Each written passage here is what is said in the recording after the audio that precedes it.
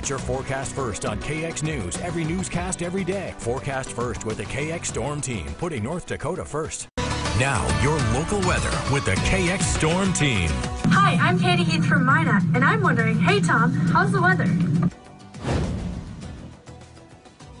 Well, Katie, it looks like here's your personal forecast for tomorrow. It's going to be a little bit warmer than today. There might be a couple of snowflakes tonight, but tomorrow we should be, at least in Minot, get back into the 20s. And thank you for sending that video in. Now, if you would like to have your personal forecast, just like Katie, what you do is you take your cell phone, get a group together, just you, your office workers, whatever, and say where you're at, your name, and hey, Tom, how's the weather? And it's real easy. You can find us on Facebook at KX News, or you can email it at tschrader@kxnet.com. Make sure, again, you turn your phone sideways. It fills up the whole screen that way, and I'll have a personal forecast for you. And it can be anywhere from Bowman to Raleigh and anywhere in between. All right, let's check out what to expect tonight. Single-digit temperatures in quite a few areas tonight. And then for tomorrow, it is going to be noticeably warmer in the west than the east. And then as we get into the weekend, many 30s and 40s on Sunday. So Sunday looks to be the nicer day over the next several days. 11 degrees right now, winds out of the east at 13 miles an hour. That gives us a wind chill of 4 degrees below zero. Minot, 7 degrees. East winds at 11. Wind chill in Minot at 8 degrees below zero. Williston, 19, 17 mile an hour wind. You see the wind chill, at least it's above zero, right? Dickinson's 20 degrees, 20 mile an hour wind makes it feel like 4 degrees above zero. Here are some of the other temperatures around the area, teens and 20s for most places. Now Bismarck's a little bit colder at 11 degrees, and in the north, a lot of single digits from around Highway 83 and then off to the east.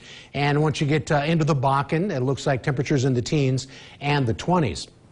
Now the wind chills, single-digit wind chills, and some of them, you can see right here, are below zero.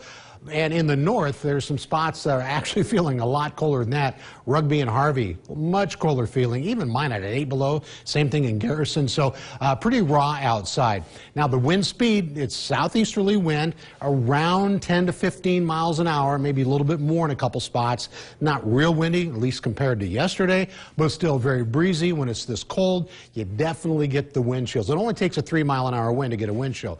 Now on our radar and satellite, we're going to see a little light snow, with most of it being up in the northeastern part of Montana, northwestern North Dakota. You can see a few snowflakes here. May or may not be reaching the ground. The atmosphere is really dry, so we'll just keep a track on that. Now, looks like kind of a little bit of a swath here with clear skies across much of the central U.S., but looks like rain in the desert southwest. A lot of rain up and down the California coast. Some good it will come out of that. Helps replenish the water supply. The bad would be because of all the fires. There could be some mudslides.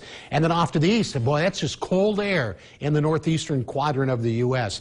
Now at 7 o'clock tonight into tomorrow morning, we're going to see the sky begin to clear out a little bit. We'll have a partly sunny day tomorrow. Won't be terribly windy, but it is going to be rather chilly. So temperatures tomorrow morning will be better than they were today for most places. You can see them here. And then tomorrow by 12 noon, much warmer in western North Dakota. Isn't that nice? But even mid-afternoon, most of us will be doing okay. Now here's a look at the next 7 days, and Friday probably gets a little bit colder after cold front goes through, but it warms up over the weekend. And for Bismarck, we might be in the 30s, but 40 across western North Dakota.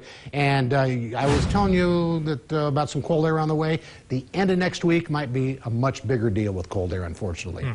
That's ways away. Not worried about it. Thanks.